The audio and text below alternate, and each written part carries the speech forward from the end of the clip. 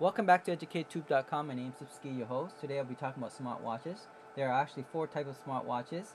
2 you might have heard of, and the last 2 you may not. We'll talk about the first 2 first, then I'll elaborate on the last 2, and then I'll show you the devices that I have that may help you decide which one you want.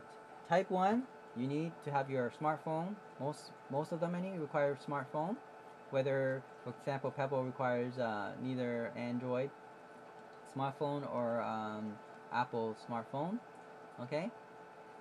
Type 2 serve a very specific function, usually fitness related function, and so it allows you to receive messages but you can't call, right? Fitbit, for example, you can't even see anything except that it tracks your your movement, and then it syncs to your smartphone so you can have a look at what calorie you burn and how many steps you walked and so on. Type 3, generally the smartest phone of all because it's independent from the smartphone. It is a smartwatch that has all the features that a smartphone has, except of course the screen is really tiny. It's an Android. This one is Android 4.4 with Bluetooth, Wi-Fi, and GPS. Okay, so I have it, and I'll show you in a minute that it's you can't really do gaming on it, and the spec is not as great as a smartphone. For example, this is a dual core one, 512 megabytes of memory, internal memory, right? And maybe a storage of 8 built-in 8 gig of information or data. And the last one, of course, is your real smartphone and a smart watch with a phone on it, right? So just a phone and music. You can put in a memory card in there, and you can listen to music through Bluetooth. Okay, and that's about it. Let me show you now the device.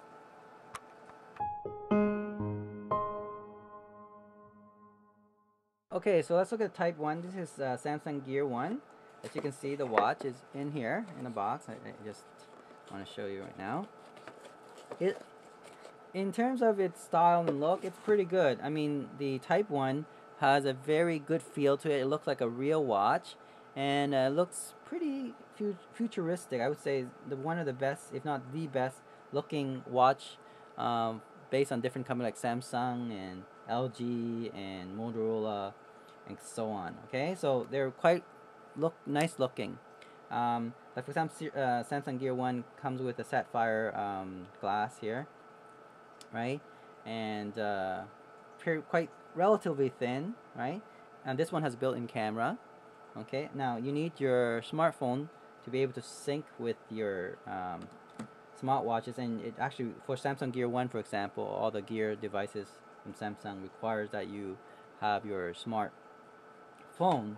And the one thing I like about this is that if you want to turn on, you just make a flick on your wrist and it will turn on. Okay, again, the problem that these smartwatches suffer from is the battery power. Okay, this Samsung Gear 1, for example, will last maybe a day with the screen turning off every, let's say, like here, 10 to 15 seconds. Okay, and then you flick it again, and oops, see, there we go, it turns on again. Okay, if you do that, it may last a day. However, I'll show you on my other videos that if you mod it to the native interface is actually Android 4.2, then if you can turn off that automated on when you flick your wrist, and by just pressing the button instead, you'll keep the battery last even longer, maybe 2-3 days. Okay, I'll show you later on how to do that. But that's Type 1. You need the smartphone with this, and you sync with your smartwatches, and it has a weather notification. S-Voice allow you to send messages through your voice, short messages anyway, but you need to make sure that your smartphone has Wi-Fi or data plan through the to use the internet. Okay, all right, let's put that away. I'll show you another video on actually the Samsung Gear One and how to operate it and how to mod it. Okay, we'll talk about that later because this is just about the type of smartwatches. Okay, the second type, of course, I don't really have a second type, but just to illustrate the second type, it will look something like this, right? It has a built-in maybe Bluetooth and some kind of microchip in there that communicates with your smartphone. Okay, now usually the one thing I like about these Type 2 smartwatch, I wouldn't even call it smartwatch, I'll call it smart device, especially when there's no watch in it, right? Ability to, for example, keep track of your fitness. In other words, if you walk and you run, it will keep track of how many calories you burn using a accelerometer or some kind of sensor that it has built in. Okay, so sometimes it get fancy, has maybe lights in there, to make it look nice. So anyway, mainly geared towards fitness people, right? I wouldn't recommend that if you're not into fitness, and it's served very specific function, and it's pretty expensive if you think about it. It's almost as half the price of a Type 1 smartphone, which I say Type 1 is much more useful. Okay, but again, the good news is that these battery powered devices actually last very long. If it doesn't have a screen on it, it could last for months. Alright? Okay, that's Type 2. I'm not going to talk too much about that. Let's go through Type 3. There we go. This is a ZGPAX S8 smartphone. This one, for example, okay, let me, if I can turn it on here. It'll take a while. Okay, if you look at it, it has a built-in SIM slot. You can put a SIM card in there. It has a camera, a 2-megapixel camera, and connect directly to the USB so you can charge it. Okay, it has the button up and down, and then of course another button here. Okay, and it looks nice too. If you compare that to the Samsung S1, let's have a look. Compare the two. Okay, let's have a look at the difference between the two here. Okay, here's the Samsung S1. Okay, Gear 1, I mean, sorry. Okay, and compare that to the ZGPAX S8 smartphone, and you can see they look relatively good. I mean, the Samsung Gear 1 is more thinner, whereas the ZGPAX S8 is a little bit thicker by maybe about a couple mil. But the size-wise, you can see one is more rectangular, like the Samsung Gear 1, whereas the ZGPAX S8 is more squared, right? Which one would I recommend? Again, like I said, if you don't have a smartphone, you don't care so much about smartphone, then go with this smartwatch. It's much cheaper. If you have a smartphone and a smartwatch, you can run between $500 to $600 at least, right? Whereas this one is only $150. You got the smartphone feature in there and a smartwatch where you can call directly. For example, okay, let's turn it on, and you swipe it, and there we go. This is actually Android 4.4. It's pretty cool. You can use Google Now there because it runs as a Wi-Fi, Bluetooth, GPS. Right, the GPS is not that great. You have to make sure you have a clear outdoor with no obstacle, then it works pretty well. Okay, you even have a Play Store in here, so it's really an Android 4.4. And I look here, I even have Translate, Navigator for GPS, right, in there. Okay, so all these cool feature in this independent smart watch. Okay, so if you don't have a smartphone or you don't care so much about smartphone, this is the way to go. It has a built-in camera and a SIM card you can put in there. Okay, so let's say if I want to make a call, click on call, and there we go. Okay, a dial. It has a dial pad, and just call that number, and you can do that. Okay, so that's the Type 3. Not bad. Again, battery power lasts maybe a day or two. On standby, maybe a couple of days. Okay. But not bad. I like it. If I don't have a smartphone, I would go with this one. This one, you don't have to worry about anything else other than calling and receiving messages. And yeah, a cool gadget. I would say, Inspector Gadgets type of people might want this one. And of course, lastly, this watch here. This is the fourth type. This one's called Avatara. Smartphone or smartwatch. In fact, we don't call it smartphone or smartwatch. It is just watch mobile, right? It's actually a, a phone on a watch. So you have this smartphone, the fourth type, where it has a dial pad in it. That's pretty cool. It is actually a phone, right? And it has a Bluetooth, so you can actually listen to music as well. Look, it has here you can put in a memory card, up 32 gig of memory, and you can put in your SIM card. You have to open it from the back. There we go.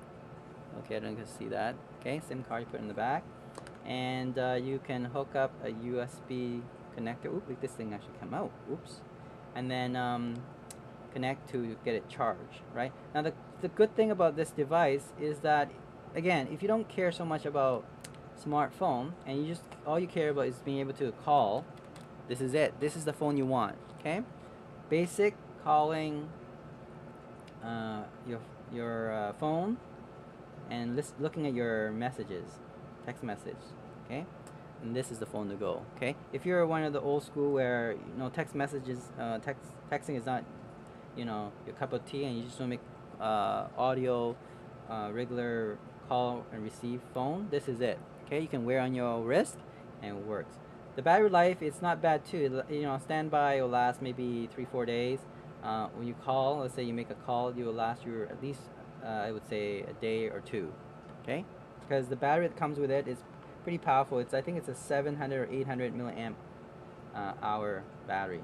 Okay, but the problem with this, of course, is very bulky. Right? I mean, it's okay. I wouldn't say it's that bulky. It was not for a guy. It may look alright. For a female with very thin wrist, it looks kind of funny. Okay, even guys actually with a small wrist, for example, thin bony wrist, it will look kind of bulky, right? But if you have a big wrist, more bulging kind of wrist, then yeah, that's okay. This is pretty good. Okay, here's a built-in speaker, by the way. Alright, so this is a fourth type. I would recommend it for those who just all they care about is calling, right? Calling, people, and don't care so much about text messaging, don't care about apps and all that. This would be it. And most likely I would see this among the older generation, who all they care about is calling and not so much about texting and using different apps. Okay? So there we go. We have all four type of smartwatches that you have to decide now what to pick. For me, I actually have 3 out of 4, and I was just experimenting with them.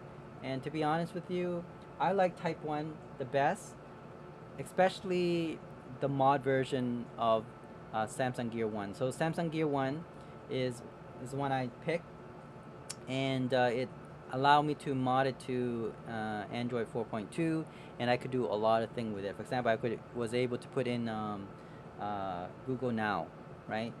Google Now with that here, okay, with it. Okay, I'll show you later how to do that. So this would be my recommendation for smartwatches. Go with Samsung Gear 1, not the new one, but the old Gear 1, and mod it so that it becomes Android 4.2, and play around with it. You'll find that the feature that it has pretty much is what you will need. Okay. The second recommendation, of course, is you can go with this one here. This is the Type 3, which has a built-in Android operating system 4.4, and it has all the features that you need, like GPS, Bluetooth, Wi-Fi, and all that, and a built-in SIM slot where you can put your SIM card. Okay, now this, and a camera too. This one would be recommended for those who don't have a pretty good smartphone and they just want to be able to use call and have a GPS tracking, or using Google Now for web searching. This is pretty good too. Okay, so again, number 1, Type 1, number 2, Type 3 smartwatches, and lastly this one here, the Type 3, would be for those who just all they care about is the smartphone, calling, calling, and this would be the one you want. Okay, if you just want to call, it. The Type 2, the one that is like bit fit and or gear fit, those one I don't really care so much about. I mean, unless you're the one who do a lot of exercise and fitness stuff, and you want battery to last very long, and you want to keep track of your, your body, how much you endure and all that. Yeah, go with Fitbit and Gear Fit. But I don't think it's for a lot of people. It's very particular niche for a certain group of people, and I would say maybe for those market it will work out, but for a general population, I would say these two. Okay, these two, Samsung Gear One and ZGPAX S8 is the one I use. Okay, so those two. There's another one too, the InWatch Z, that I don't have. It's a bit expensive. It's almost like $300-400. So wouldn't want to get that. It's too much money. I'd rather get a smartphone with a smartwatch. Alright, thanks for watching EducateTube.com.